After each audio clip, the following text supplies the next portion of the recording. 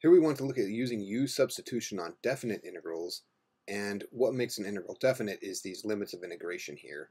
So we won't have our plus c as our answer, but instead we'll have a number. Definite integrals always evaluate to a number because they are essentially the area under the curve, and the area is a finite number. So we'll look at two methods.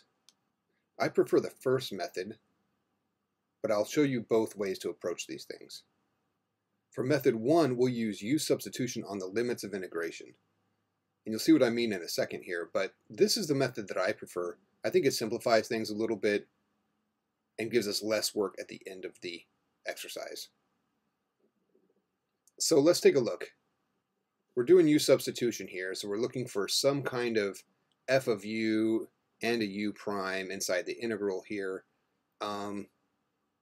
Maybe you see it. What if we let u be, how about x squared plus 1? Then du dx is simply 2x. And we can solve that for dx to get dx equals du over 2x. We substitute the dx in for dx, and for the x squared plus 1, we put in u. That gives us a new integral x over u, and the dx was du over 2x. And of course our x's cancel, leaving us with a nice integral 1/2. That 1/2 comes out to the front, integral du over u. Now at the same time here, I'm going to do my limits of integration. And the way I think of this is u as a function. So I'll take u as a function of 0 and u as a function of 4. Where am I getting those? Well, these are my limits of integration. So I'm going to choose u-substitution on these limits to actually change the limits. What's my u? Well, u is this function here. U is x squared plus 1. So u of 0 is 0 squared plus 1, which is 1. U of 4 is 4 squared plus 1, 17. So now we bring these limits up to our integral, right? So that gives us the integral 1/2 the integral from 1 to 17 now of du over u. Well, we need to know what the integral of 1 over u is. And if you try the power rule on this, u to the -1, you get u to the -1 plus 1, which is 0 over 0. So that doesn't work. So you have to know that the integral of 1 over u is natural log of absolute value of u. That just needs to come from memory, but sometimes you get tripped up on the power rule and you remember it that way. So we have 1/2 natural log absolute value of u, and we're evaluating this from 1 to 17. Alright, so 1/2 will just hang out in the front. Natural log of 17 minus natural log of 1. Well, natural log of 1 is thankfully 0, so that simplifies things. So how about we just write this as natural log 17 over 2. Note that we don't need the plus c for definite integrals. Okay, let's try another method where we save the u-substitution till the very end. So essentially we'll back sub into x's and then evaluate using our original endpoints.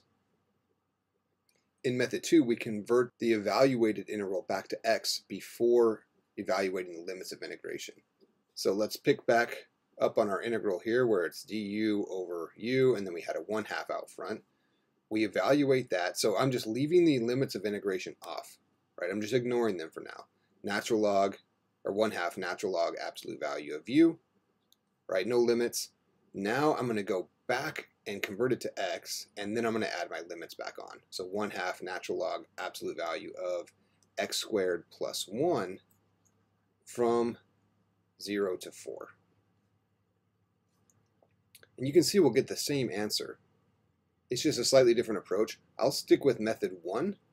I find it the most useful and somehow very intuitive, but certainly you're free to use method 2.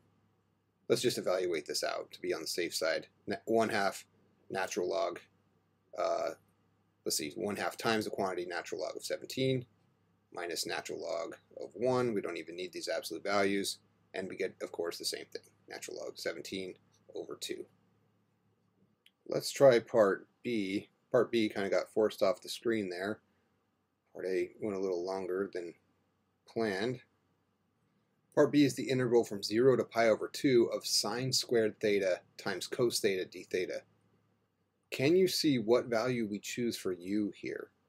Pause the video and think about it if you don't immediately see it, and we'll compare notes on the flip side. How about we let u be sine theta?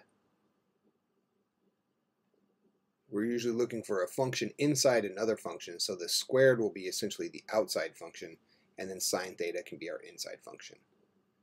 Well, then we have du equals cos theta d theta, which we can then solve for d theta.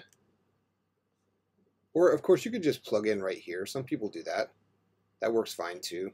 Right there, you can see that it's du. But we'll keep solving for d theta. D theta then is du over cos theta. Now let's do our limits of integration. Okay, so these limits. All right, so u we're treating it as a function now. So u of 0 is sine 0. Well, sine of 0 is 0, so not much change there. How about u of pi over 2? Okay, well, that's sine pi over 2. Well, that's 1. So our integral now became 0 to 1.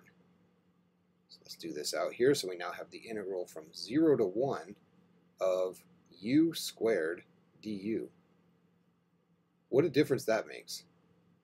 Evaluate it using the power rule. So we have u cubed over 3 from 0 to 1.